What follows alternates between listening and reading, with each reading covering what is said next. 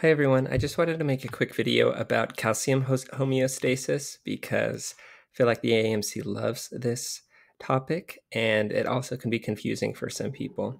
So the first, you have your two states. When you have high blood calcium, your thyroid triggers the release of calcitonin, and then the simple way to say it is calcitonin basically activates osteoblasts, and that in turn, the osteoblasts, creates bone deposition.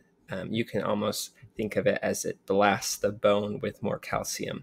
As far as low blood calcium goes, your parathyroid will release parathyroid hormone.